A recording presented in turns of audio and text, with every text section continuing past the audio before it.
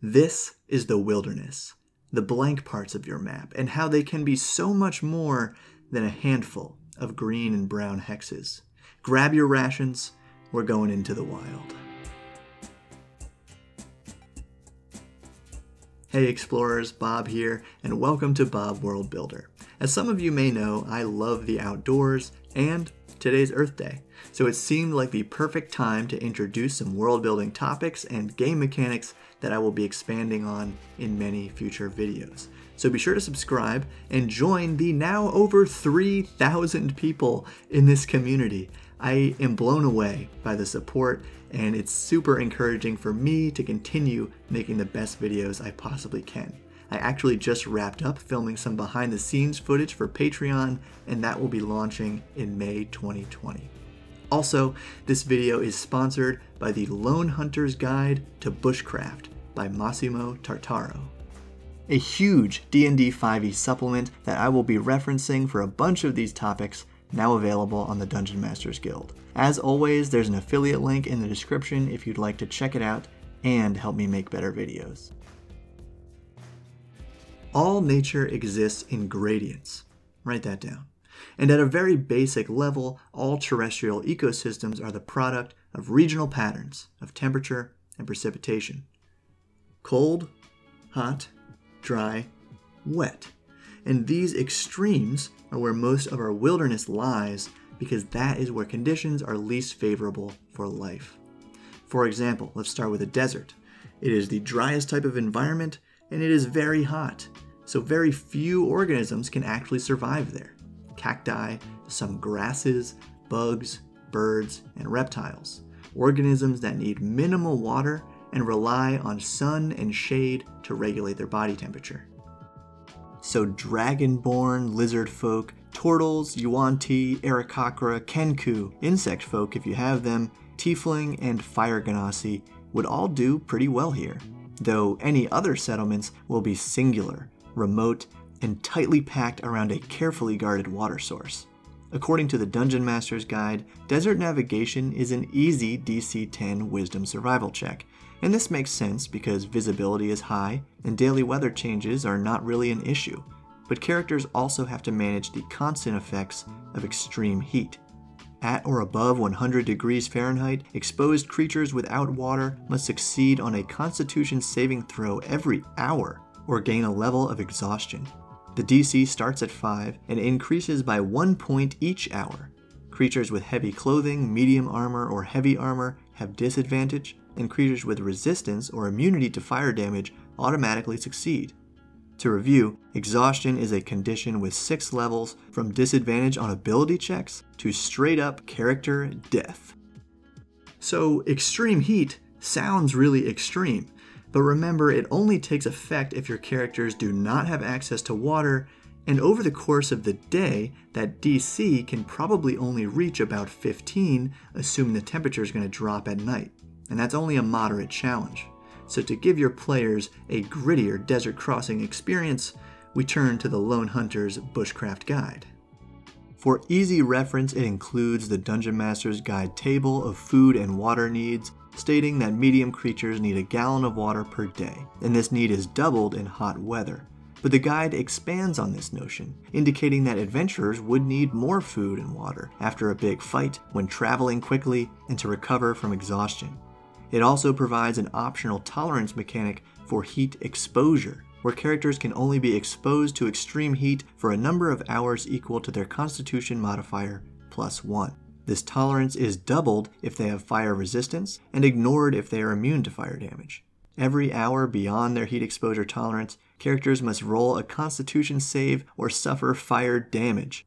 More than just heat, I think heat tolerance accurately represents exposure to the unyielding desert sun. Without some kind of mobile canopy, your characters are definitely at risk of dehydration, heat stroke, and even hallucinations, all of which are detailed in this guide. It even includes a mechanic for sandstorms, though unfortunately due to copyright restrictions I cannot play Darude Sandstorm in this video. Anyway, elevation aside, difficult terrain could still come into play if we're talking about a sandy desert, and our characters would then be forced to move at half their speed during travel and combat. Also, many deserts actually reach freezing temperatures at night because their skies are so clear and uninsulated. However, they're usually too dry for any ice to actually form. But in environments that are cold all year round and pretty equally dry, we get our next form of wilderness, tundra, where organisms have adapted rather to retain water, but to keep their internal water from freezing. So we get things like small hardy shrubs, mosses, some grasses, zero reptiles, sorry white dragons, seasonal birds and bugs, but mammals are what dominate the landscape. Therefore, hardier peoples like Goliaths, Firbolgs, dwarves, orcs, and hobgoblins would thrive, while other settlements would have low, round buildings and maybe tunnels to avoid the biting winds. Extreme cold calls for a DC 10 con save to avoid exhaustion, but it does not increase each hour, and resistance or immunity to cold damage, or simply wearing appropriate clothing, grants an automatic success. I think my mom wrote this rule. The DMG also has a few other rules for icy terrain. The Bushcraft Guide has mechanics for cold tolerance, blizzards and avalanches, and hypothermia, and both books cover foraging skill challenges, finding food and water using the Wisdom survival skill with DCs based on the availability in the environment. And I like the conditional modifiers provided in the Bushcraft Guide to account for weather and climate. But this is one of those topics that will have its own video in the future. And it's not all bad for the party. I actually love this new condition, warmed up, which makes going inside for a break for hot chocolate a worthwhile adventuring activity for your D&D party. Somebody's mom definitely wrote that one. Anyway, the middle of this imaginary graph is where we get our temperate grasslands and forests, the environments that you think you know really well because you probably live in one, but our fields and forests of today have been radically changed over tens of thousands of years of human activity. For example, North America used to have giant sloths and actual dire wolves. Trees 10 feet wide and 200 feet tall were still common when the Northeast was settled a few hundred years ago. These ancient and mysterious landscapes are what inspired the myths that this game is based on. And today, we're destroying our tropical rainforests, the last real link to this truly fantastic history.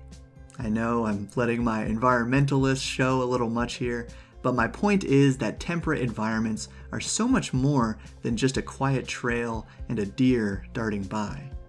So without going much further down a forest tangent, let's just introduce our last wilderness environment, tropical forests, where wet and warm are both at their height, producing the most biodiverse ecosystem on the planet.